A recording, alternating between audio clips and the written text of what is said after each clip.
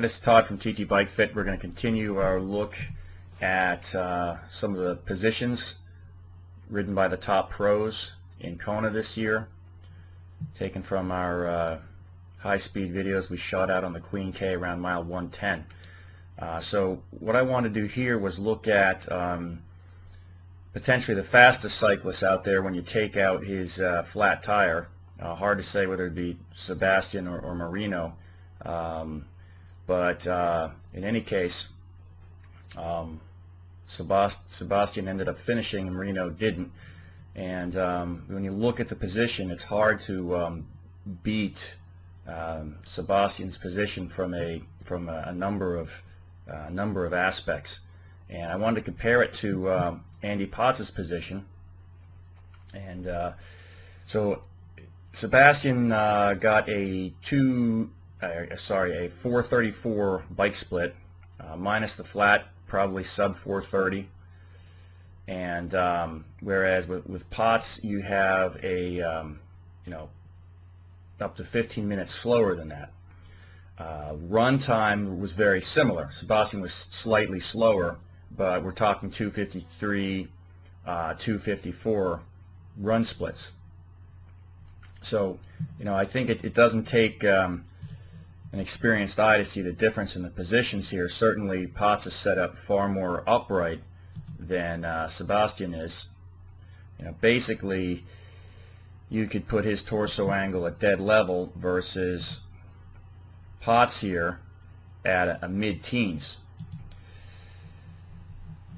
So it's clear that using so-called eyeball wind tunnel here, that Potts is going to be certainly catching a lot more wind.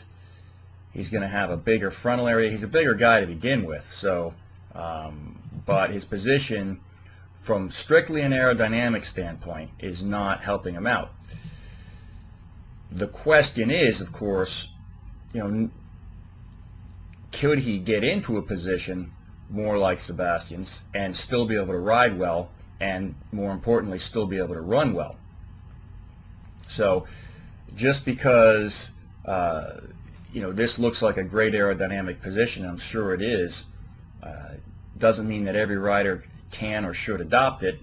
It may not end up being the fastest position overall for the race. You need to get off the bike and run well. Certainly Sebastian is capable of doing that from this position. It's possible that Potts isn't, and this might be the best overall combination of a aerodynamic slash powerful slash run off the bike well position for him.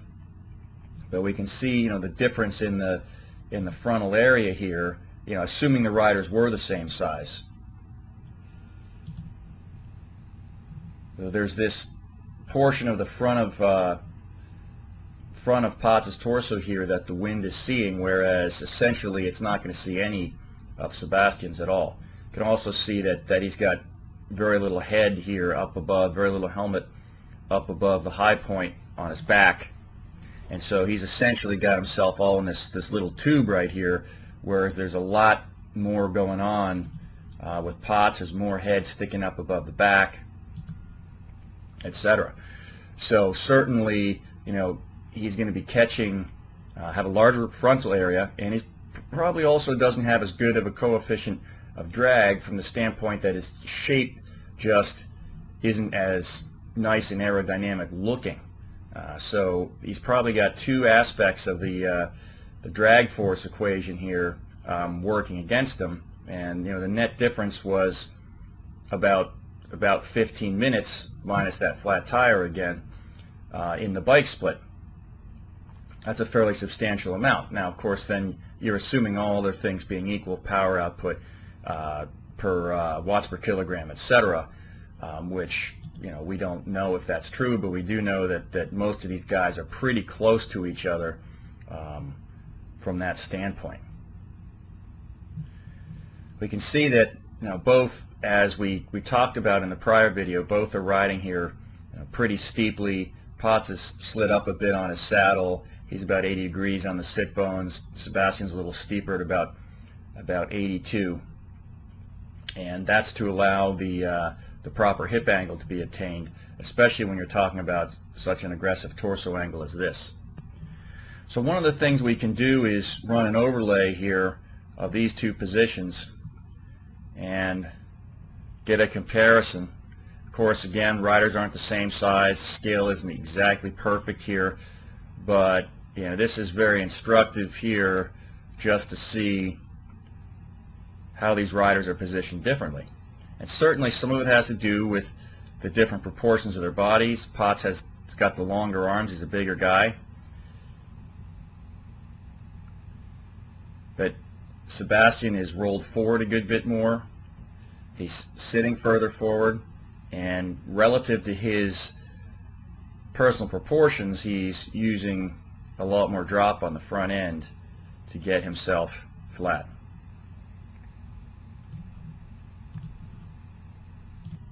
If we look at them at a different portion of their pedal stroke here where their knee is the maximal high point in the pedal stroke, you can see that actually they're very similar angle here of the thigh at the top of the pedal stroke. You can see the foot angles are pretty similar too, but of course the torso angles are very different. So let's look at the overlay here, and what you notice is that hip angle as defined by difference between the thigh and the torso angles here is much tighter in Sebastian's case. And so that can be certainly a limiting factor. You need to have the range of motion and ability to generate power through such a tight hip angle at the top of the pedal stroke.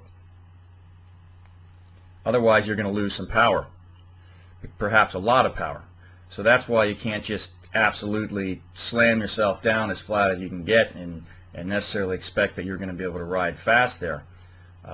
So that may be the case with Potts. He may have found out that he just simply isn't very efficient as he uses more drop, and so it's a situation where you have to weigh the variables here, the reduced drag versus any power loss versus how fast you can run off the bike. So all three of those are going to play into the equation to determine how fast you get to the finish line. So we don't want to look at any of these things in isolation. I wanted to compare it to another rider here, Tim O'Donnell, who rode and ran very close to Potts, at about the same bike split and the same run split. The difference in the races being the swim, really. And you can see that we have another example of a very upright position relative to what you're going to see here with Sebastian. And there's another issue that I want to point out. We don't have as good of a side shot here of T.O. as we do of Potts and Sebastian, so it's a little tougher to do an overlay, and we're going to try to do one anyway. So if we check out the overlay here of these two positions, now the bikes are a slightly different angle. T.O.'s bike's tilted down about a degree further than Sebastian, so it's not perfect, but it's interesting to see the difference in the relative reach. How T.O.'s a lot more bunched up. Obviously he's more upright, he's more on top of his elbows here, and he's basically got, he slid way forward on that saddle, and basically kind of tucked under there with the pelvis and the spine. So you can see the much more pronounced spinal flexion there with T.O., the very vertical spinal takeoff angle, resulting in a much more hunched looking position, and certainly less aero looking, certainly in many ways way less comfortable looking. You can see the difference in these angles, essentially the pelvic rotation, the spinal takeoff angle. The other thing that we can look at in T.O.'s position here is his saddle height, his knee angle. So when he's way up here on the front of the saddle, as he is, and he's riding off of the screen here, riding out of the frame, so we just have to go with what we have. His saddle is extremely low. Now we're looking from behind, so this isn't a perfect angle measure, but this is a very flexed knee at maximal extension here. This is, you know, way more bent, so to speak, than we typically want to see it.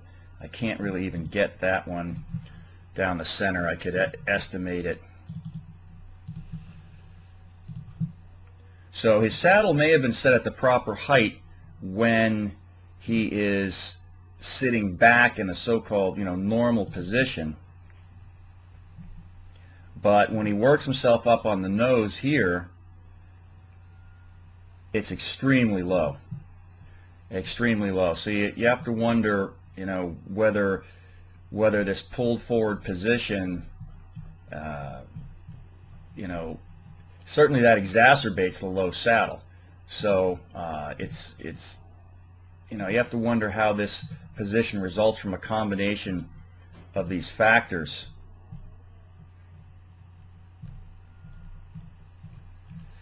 And if we look at his thigh angle at the top of the pedal stroke,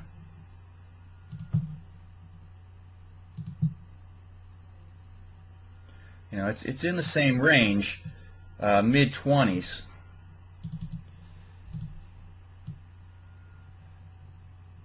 Even at this very low saddle height.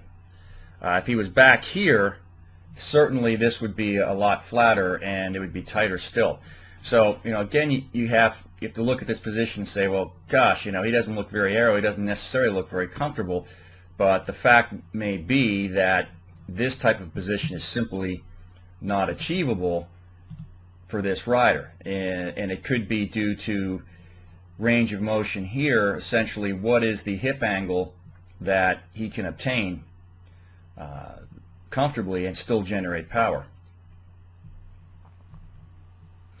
And we often do see that with more pure runner types, a more upright pelvic position like this, and a position more similar to TO's here than Sebastian's. And so, you know, some of the really top-notch runners we've worked with will exhibit a position like this, and there's really not much the rider can do about it.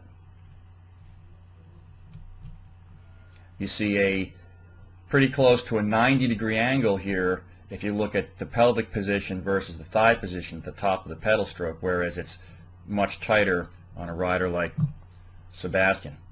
So, you know, once again, you can look at this position and say, doesn't look that aero, doesn't look that comfortable, let's change it. But this may be the most efficient position that TO can achieve, although I would say that I would be looking at the saddle height adjustment, because you see very few riders riding with that much of a knee bend at the bottom of the pedal stroke.